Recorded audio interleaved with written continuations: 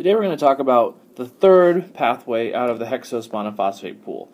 One of them, of course, is glycolysis, one of them is glycogen storage, and the third one is the pentose phosphate pathway. This is also known as the hexose monophosphate shunt, and it leads off right here from G6P. The pentose phosphate pathway starts from G6P. Now remember that these two intermediates in the beginning of glycolysis, the traditional glycolysis, are not dedicated to glycolysis yet.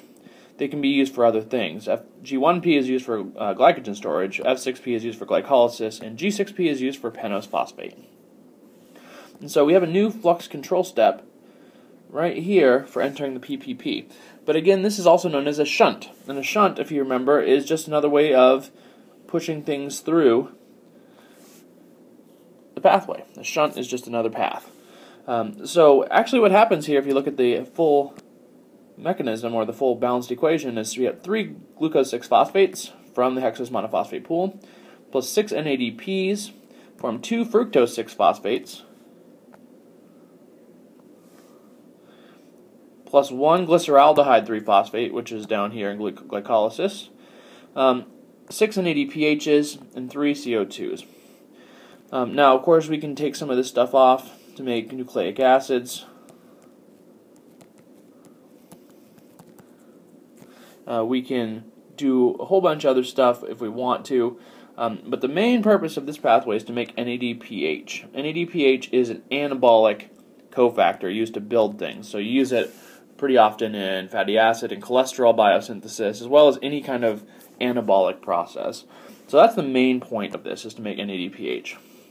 And that's what we're going to get out of the first few reactions here. The first reaction, our flux control step, is G6P dehydrogenase.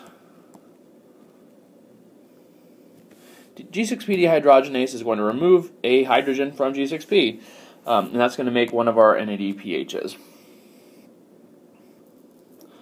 The flux control step for entering pentose phosphate is through glucose 6-phosphate dehydrogenase, where we take a G6P, react it with an NADP to make 6-phosphogluconate lactone and NADPH. So we've made an NADPH for anabolic purposes. The active site has G6P bound. It has, of course, an NADP. This looks just like NAD, regular NAD, except for the nucleotides on it have a phosphate. So you can't see that the way I've drawn it here, but it is an NADP.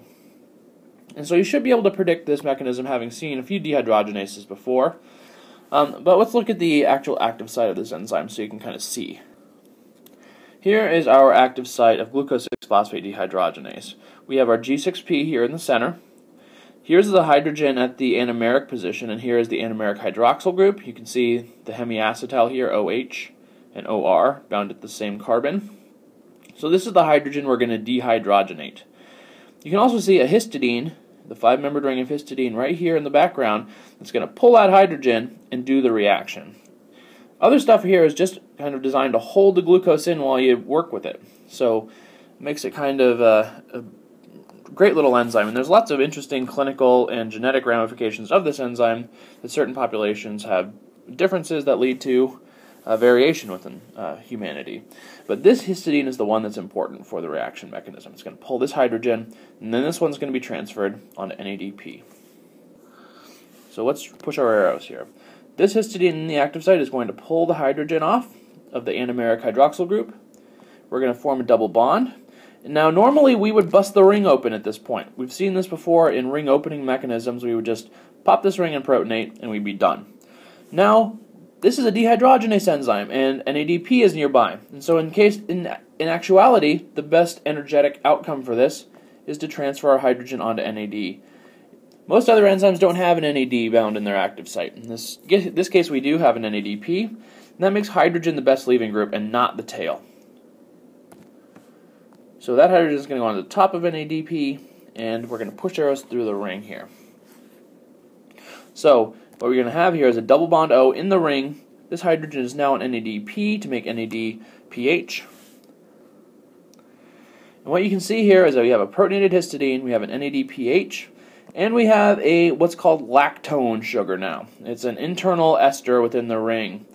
Now, we've gotten our NADPH, which is one of our key outcomes, but we're now starting to set up some interesting chemistries that we can start to use for our reactions here. We got to pop this ring open in the next step so that we can do some interesting stuff with the control of this pathway and generate some CO2. Now the last thing we need to do is just to regenerate our enzyme. Our phosphate's going to pull the hydrogen off of the histidine and give a pair back to nitrogen. So we finish. Our two substrates are 6-phosphoglucano delta lactone. The delta is just from the positions, alpha, beta, gamma, delta. There's the lactone. Alpha is the one next to the carbonyl, beta, gamma, delta, and then the oxygen is attached to the delta, so that's a delta lactone. Our NADPH is released. This is released, and we're ready to go again for a second round. Now this forms the flux control step for the pentose phosphate pathway. This is the control point. G6P is actually the only known promoter of this, so if the pentose phosphate is turned on, it's most likely by glucose 6-phosphate.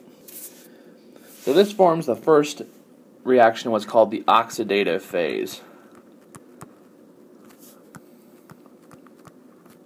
of PPP. And that's where we're generating our NADPHs.